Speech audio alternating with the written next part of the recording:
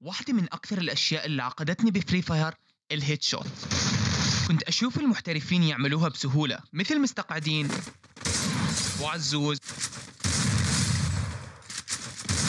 وفينسنزو، بس لما أجي أنا أسويها هذا اللي بصير. وبما إنك وصلت لهون أكيد صارت معك هاي المشكلة. لا تخاف لأنك بالمكان الصحيح. معكم دراغونوف from zero to hero.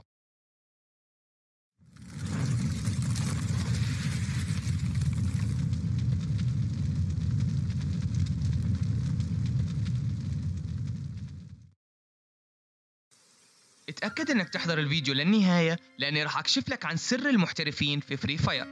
كيف تجيب هيدشوت؟ اول اشي اعرف انه في 3 انواع للهيدشوت: دراج هيدشوت، وان تاب هيدشوت، جامب شوت. وراح اشرح كل واحد منهم في فيديو منفصل، عشان هيك اتأكد انك مشترك في القناة ومفعل زر الجرس حتى ما تضيع على حالك الفيديوهات القادمة. فيديو اليوم راح يكون عن الدراج هيدشوت. اول اشي الاسلحة اللي بتقدر تعملها فيها: الشوت جن بكل انواعه، دراغونوف، SKS، M14، M500. سهولة الحركة راح يعتمد على الام عندك. اذا كان الام عندك قوي راح تحس انه الحركة سهلة وراح تعملها بكل بساطة، اما اذا كان الام عندك ضعيف فانت راح تحس بصعوبة شويتين وانت قاعد تعمل الحركة، لانه اول خطوة هو انك تحط دائرة الام على الخصم او قريب منه.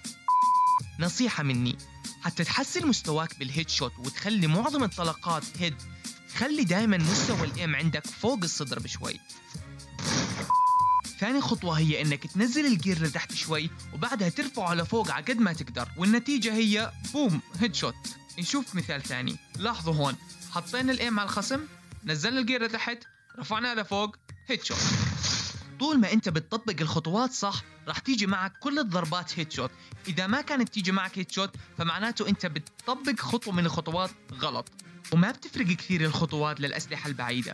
عير على الخصم، نزل الجير لتحت، ارفع الجير لفوق، هيد شوت. بس بدي اياك تنتبه لشغلة: لما يكون الخصم قريب ارفع الجير قد ما تقدر، اما لما يكون الخصم بعيد ارفع الجير بحيث يكون مناسب عشان يجيب الخصم هيد شوت. اما اذا رفعته كثير راح تفشل وراح تيجي الطلقة فوق راسه. شوفوا هون معي مثلا، انا ما جبت هيد شوت مع اني طبقت كل الخطوات صح، والسبب لاني رفعت الجير زيادة عن اللزوم. فانت لازم تدرب حالك كفاية بالتريننج عشان تميز حسب بعد الخصم، لازم ترفع الجير كثير او ترفعه شوي. في مشكلة بسيطة ممكن تواجهك مع الأسلحة البعيدة بالدراج هيد شوت، اللي هي انه صعب عليك احيانا انك تحط الدائرة على الخصم. الحل كالتالي: انك تفتح السكوب وبعديها تسكره بسرعة، يعني ضغطتين على السكوب سريعات، وبعدها راح يصير الايم على نص الخصم بالضبط. فاذا كان الخصم ثابت راح تزبط معك 100%. شوف صديقي، اذا طبقت كل الخطوات اللي بهذا الفيديو صح راح تجيب بس الخصوم الثابتين لانهم واقفين بمكانهم. طيب والخصوم المتحركين؟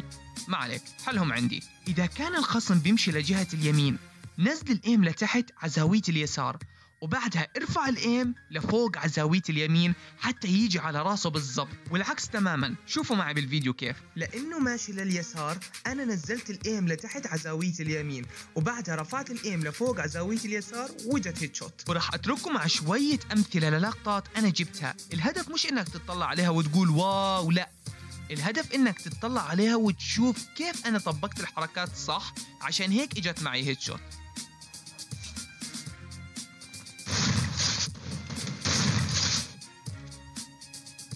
واخيرا مثل ما وعدتكم، سر الاحتراف بفري فاير. صحيح انه فري فاير لعبة، بس انت لا تاخذها كأنها لعبة، خذها كأنها شغف، كأنها طموح، مثل طموحك انك تجيب علامة عالية بالمدرسة او انك تتخرج من الجامعة. خاف على حياتك وانت تلعب كأنك عن جد راح تموت بدل الشخصية، وخاف على مستواك مثل خوفك على صحتك. لما تزعل بس تخسر راح يقولك ايه يا زلمة ليش تزعل، ما هي كلها لعبة. لا، ازعل واغضب وتضايق، لانه باللحظة اللي بطلت تزعل فيها على خسارتك اما لانك صرت نوب او انه فري فاير بطلت مكان لإلك، انت خسرت شغفك. عشان هيك رح تظلك تخسر وتخسر وتخسر ورح تنسى فري فاير من حياتك وبس. واتمنى تكونوا استفدتوا ولو شوي من الفيديو، وبدي منك هسه تروح تجرب الحركة بفري فاير، واذا زبطت معك ارجع واكتب لي بالتعليقات. واذا عندك اي استفسار دائما بامكانك تبعث لي على انستغرام او تعلق هون بالكومنتات. موعدنا جاي يوم الجمعة وراح يكون فيديو بعنوان تعليم 1 تاب هيدشوت. كان معكم دراغونوف ودمتم في رعاية الله.